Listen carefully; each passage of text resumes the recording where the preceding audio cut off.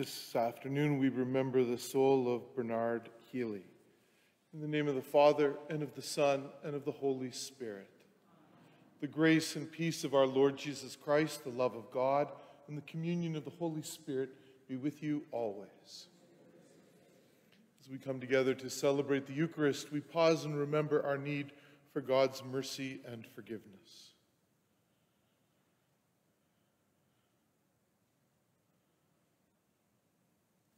Lord Jesus, you came to call sinners. Lord, have mercy. Christ Jesus, you nourish us in word and sacrament. Christ, have mercy. Lord Jesus, we long for your return in glory at the end of time. Lord, have mercy. May Almighty God have mercy on us, forgive us our sins, and bring us to everlasting life. Let us pray.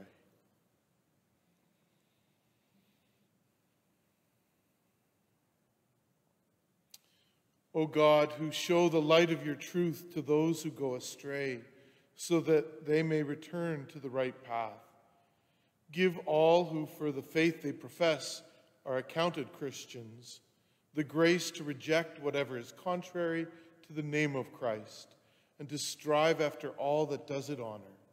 Through our Lord Jesus Christ, your Son, who lives and reigns with you in the unity of the Holy Spirit, one God, forever and ever.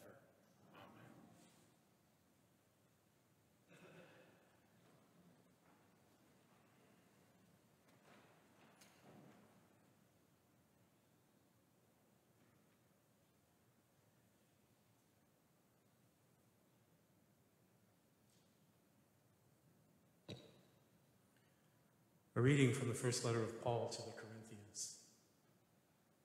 Brothers and sisters, knowledge puffs up, but love builds up. Anyone who claims to know something does not yet have the necessary knowledge. But anyone who loves God is known by him. Hence, as to the eating of food offered to idols, we know that no idol in the world really exists, and that there is no God but one. Indeed, even though there may be so-called gods in heaven or on earth, as in fact there are many gods and many lords, yet for us there is one God, the Father, from whom are all things and for whom we exist, and one Lord, Jesus Christ, through whom are all things, and through whom we exist. It is not everyone, however, who has this knowledge. Since some have become so accustomed to idols until now, they still think of the food they eat as food offered to an idol. And their conscience, being weak, is defiled. So by your knowledge, those weak believers for whom Christ died are destroyed. But when you thus sin against brothers or sisters and wound their conscience when it is weak, you sin against Christ. Therefore, if food is a cause of their falling, I will never eat meat, so that I may not cause one of them to fall. The word of the Lord. Thanks be to God.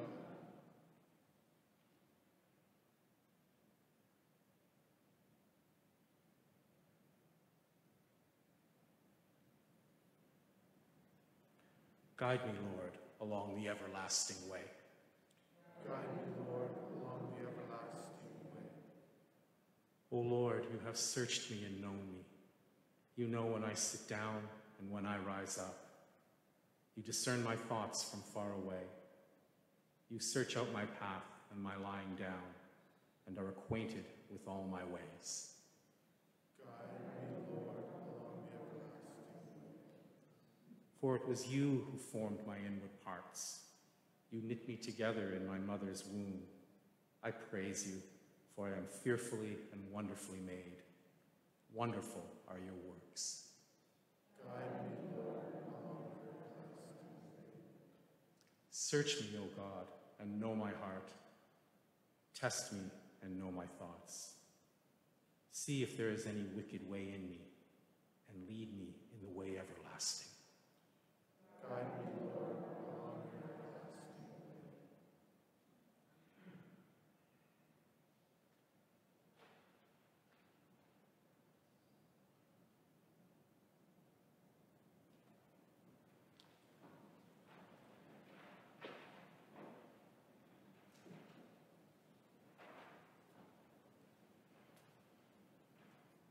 The Lord be with you. A reading from the Holy Gospel according to Luke. Glory to you, O Lord.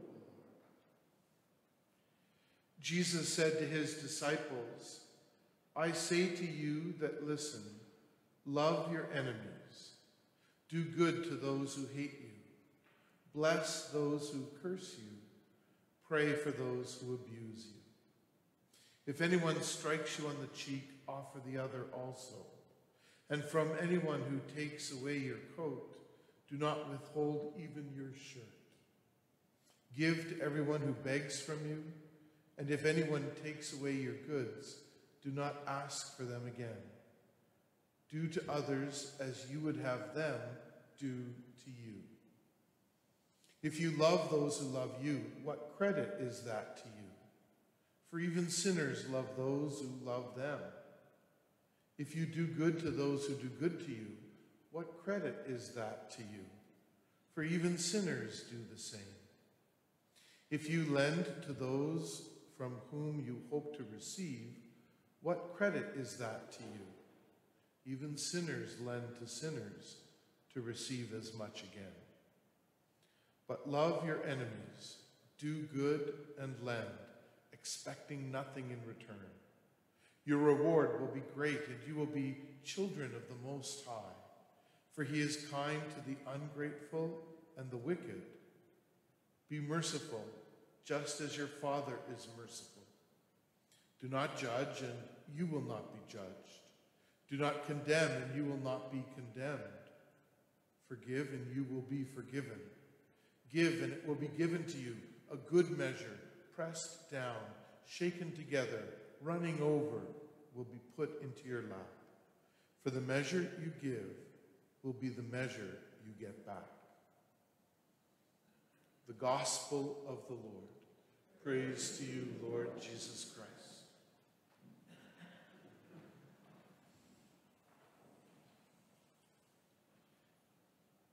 Remember once hearing a homily on this passage that I thought was a little off the mark, because the homilist said, love your enemies, because that'll really get them mad. I think that's missing the point.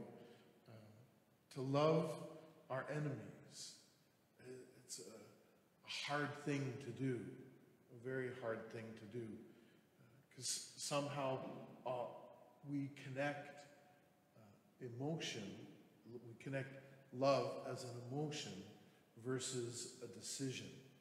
And yet love, we recognize in the sacrament of marriage, is a decision. That love is a stance that we take, a thing that we choose versus something that simply we feel. And that's what we're called to be as disciples of Jesus, as the people who bear the name of Christ, that we are called to be people who make the decision to love.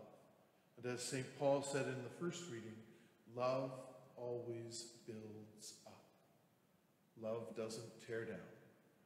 Love builds up. And so here at the table of the Lord, we're called once again to be schooled in that decision to love, even those whom we find difficult in our lives, even those who have offended us. We choose to love.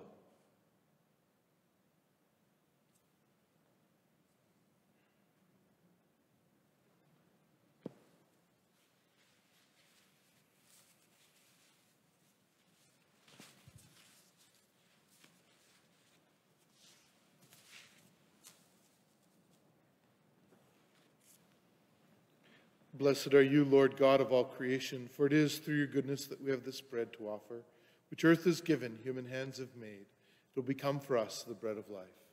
Blessed be God forever.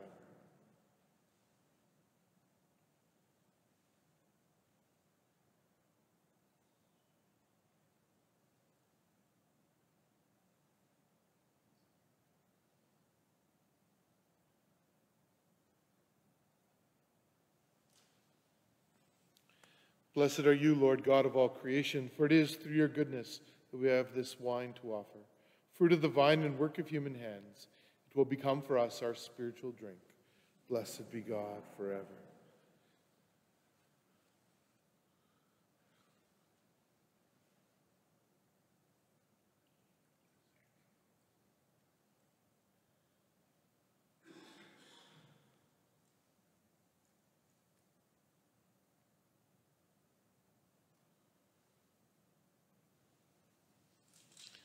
Pray, my brothers and sisters, that my sacrifice and yours might be acceptable to God, the Father, the Almighty.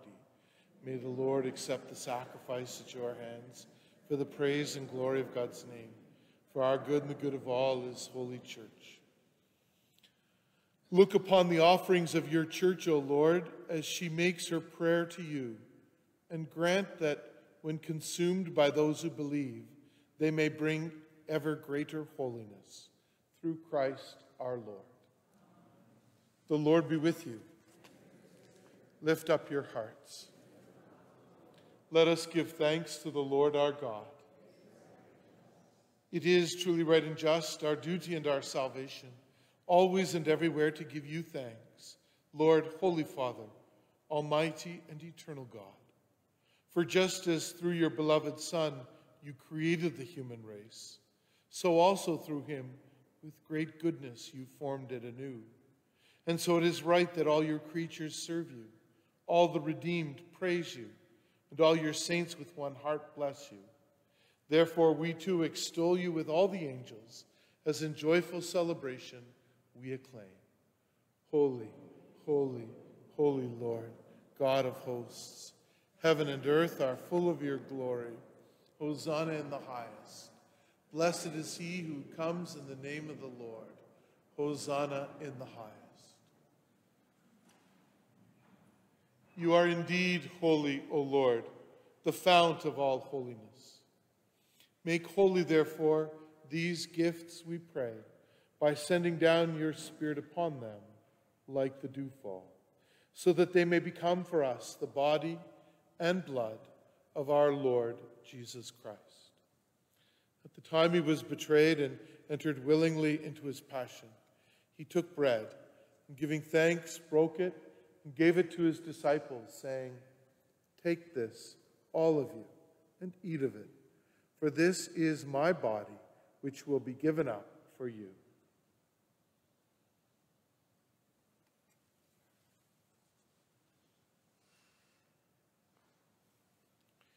In a similar way, when supper was ended, he took the chalice. Once more giving thanks, he gave it to his disciples, saying, "Take this, all of you, and drink from it. For this is the chalice of my blood, the blood of the new and eternal covenant, which will be poured out for you and for many for the forgiveness of sins. Do this in memory of me."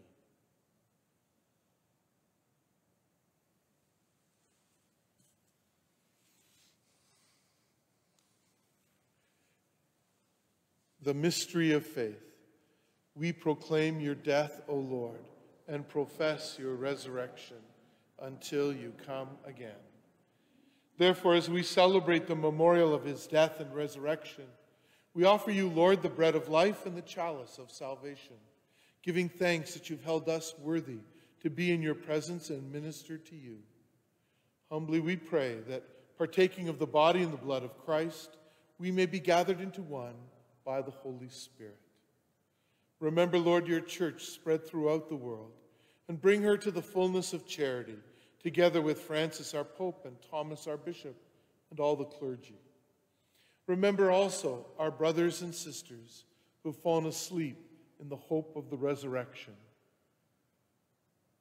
Welcome them into the light of your face.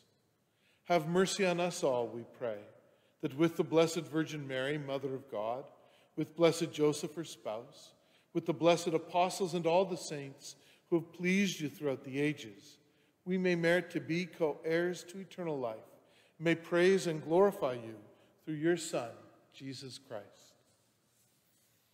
Through him and with him and in him, O God, Almighty Father, in the unity of the Holy Spirit, all glory and honor is yours forever and ever. Amen.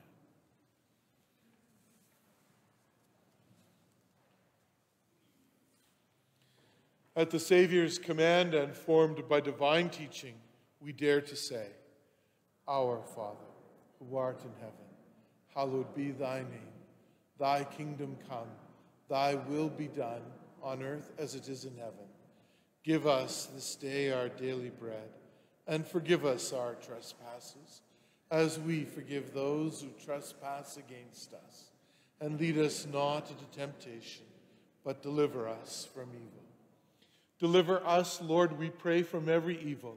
Graciously grant peace in our days, that by the help of your mercy we may be always free from sin and safe from all distress, as we await the blessed hope, the coming of our Savior, Jesus Christ. For the kingdom, the power, and the glory are yours, now and forever. Lord Jesus Christ, who said to your apostles, Peace I leave you, my peace I give you. Look not on our sins, but on the faith of your church, and graciously grant her peace and unity in accordance with your will, who live and reign forever and ever. The peace of the Lord be with you always. Share with one another a sign of Christ's peace.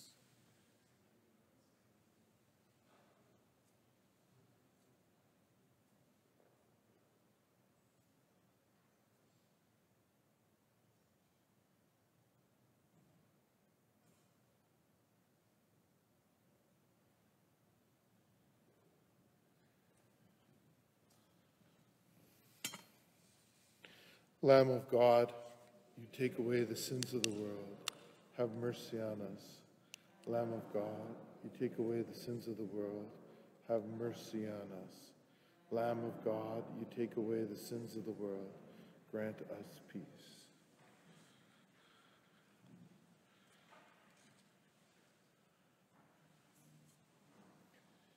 Behold the Lamb of God. Behold the risen Lord who takes away the sin of the world. Blessed are those called to the banquet of the Lamb.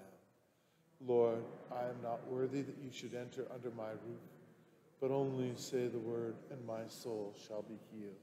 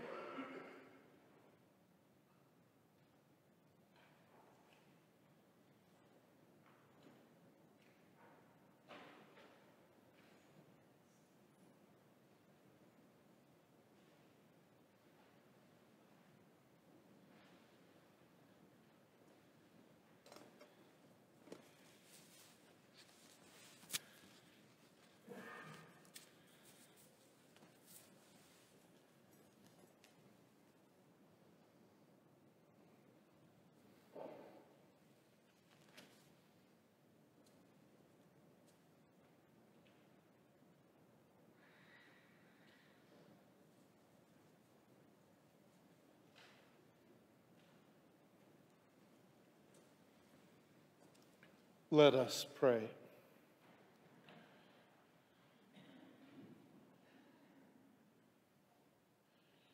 Having consumed these gifts, we pray, O Lord, that by our participation in this mystery, its saving effects upon us may grow. Through Christ our Lord. The Lord be with you. May Almighty God bless you, the Father, the Son, and the Holy Spirit. Go in peace, glorifying the Lord by your life. Thanks be to God.